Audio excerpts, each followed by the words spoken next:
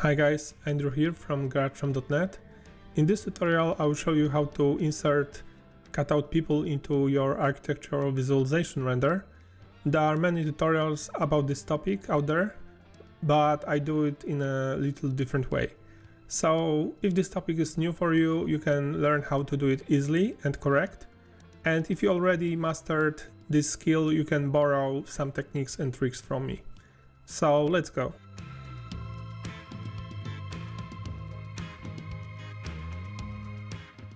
Here I have an exterior visualization and I would like to insert some people into this space.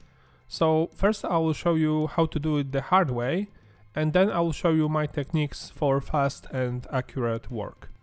I have this guy here and I want to insert him into this space.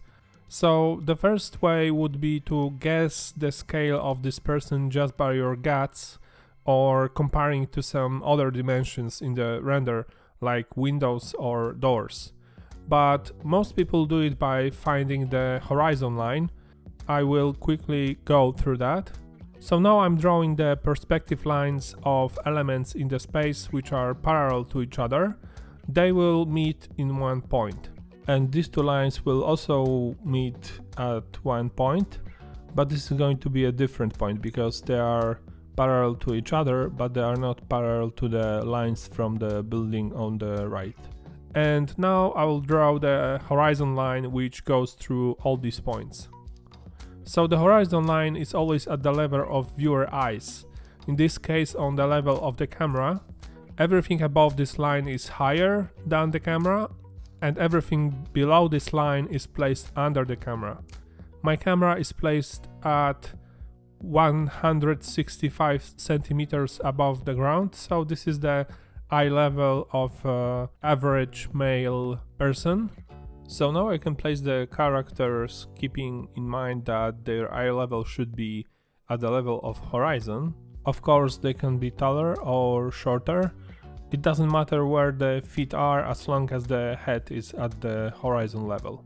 So that was a very simple scenario. But here is when this method starts to create problems. Now I would like to place this person at the balcony, and I have to somehow find the right height for her. Let's say she's going to stand here, and now I would like to drop her position to the ground level, find the right height and move her up. And in case of a very high building, the characters get smaller too, so it gets more complicated.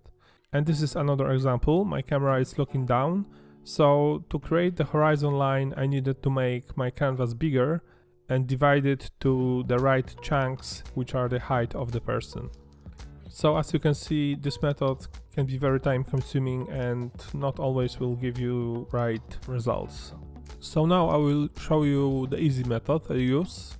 I planned places where my characters are going to stand, and I put their placeholders which have a height of an average person.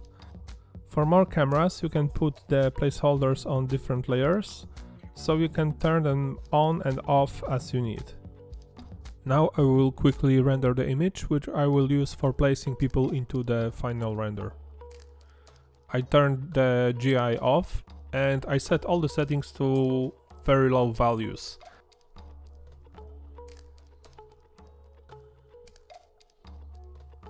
I have a preset for that, and I render such an image. As placeholders I use cylinders, so I have information about light and shadow on the character as well. If the rendering takes too long, you can override the scene's shaders with some simple material. Also, it's enough to render this image in a resolution lower than your final render. Now I add this render as a layer to Photoshop, and I always have the right height for the characters, and on top of that I have information about how the shadows should look like. So now I will put the characters into the image, and my placeholders are 1 meter 70 centimeters high, so I can scale characters to be taller or shorter than 1.7 meters, so not all of them have the same height.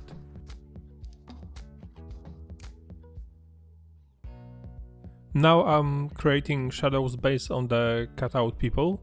I try to match the shadows dropped by placeholders and I add some distortion to them, like narrowing or skewing, because the shadows don't have exactly the same shape as people casting them. They're just a projection of 3D shape on a two-dimensional surface. For now, I don't care about the color of the shadows, I just want to get the shapes correctly. In case of the shadow of this lady, part of it is casted on the wall, so it mimics its shape. Basically, the shadow goes vertical from the place where it hits the wall, and the part casted on the ground is distorted accordingly to the angle of the flat surface. So I cut the shadow in the place where it meets the wall and put together the right shadow from these two parts. And I have the placeholder shadow as a hint how it should look like. Now I will merge all the shadow layers to one, so I modify their look and color together. I turn off the placeholders layer because I don't need it for now. Now I'm cutting part of the shadow in the render to have a reference for my shadow's color and darkness. I copy it to a new window and I apply blur average filter, so I have the clean shadow color. If I picked up the color from the image, it could give me various colors since there is always some noise in the render. Now I will set the color of my shadows. First I will apply filter blur average, and this is only to get some solid color on the shadows. I could bring it to 100% black, but in Photoshop it's harder to change the color of pure black to another color than just using any hue. And now I will copy the hue of the shadow from the average sample I created before. I will use option match color in Photoshop. I move the shadow layer under the cutout people layers. I do some quick modifications of the shadows. These are the things I noticed after changing the color of the shadow.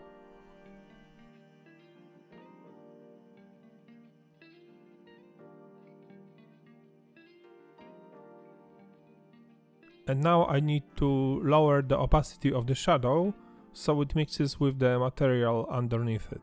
So now I make a reference for the final shadow look, and I adjust the darkness and saturation of the shadow.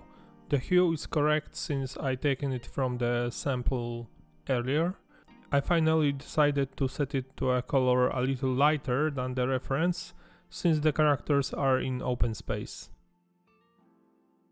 This is the final effect for this part of the tutorial.